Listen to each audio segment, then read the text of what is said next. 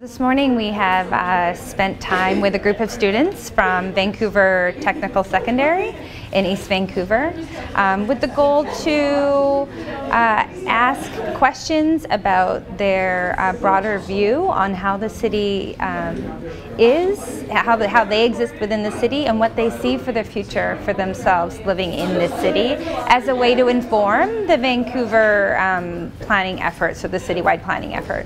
I think that what we've heard today from this group of students is deeply inspiring, the things that they're concerned about, whether it is equity, whether it's being able to see themselves reflected out there in the world, their uniqueness, who they are, recognizing that different neighborhoods bring out different characteristics and where they value and see themselves in different neighborhoods. I think those things all matter. Climate change, affordability, like all of these things have been discussed today, and I really see that those are issues and concerns that they will have going forward, and our opportunity is to look and see how would the citywide plan help solve for some of those concerns that these 16, 17-year-olds have right now. We heard when asked the question, what overwhelms you when you think about your future? Financial stability was number one, even if the second was their community and where they live, or environmental issues, climate change, or financial stability was the same for all. So we recognize that these kids are aware of the pressing issues when it comes to affordability.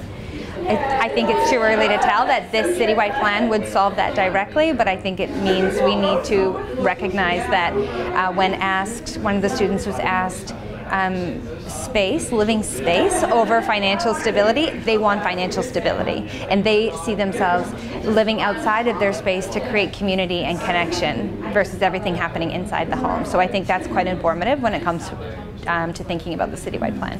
Where you grow up and who you grow up with, and like the culture that surrounds you and what you see like on the street and inside your home too, and in your neighborhood. I think that's a big deal. For people of color, like for me specifically, as I grow older, like the fear of police officers become more and more real. So I feel like doing that connection not only will kind of ease my pain, but will also, on the other side of things, like for police officers, give them a better understanding of like all like minority groups. I think it's really great that the city wants to have input from the youth. It's nice to have our voices brought to the city and feel like our voices are actually making an impact. Vancouver is a really special place and a place that I want to live for a long time, and so having that input into our future and having that influence in our future, it's really important, I think, definitely to me, and I think especially for my peers as well. Honestly, I would like it to be quite similar with the positives and just kind of lower some of the challenges, barriers that are faced by the people in the community.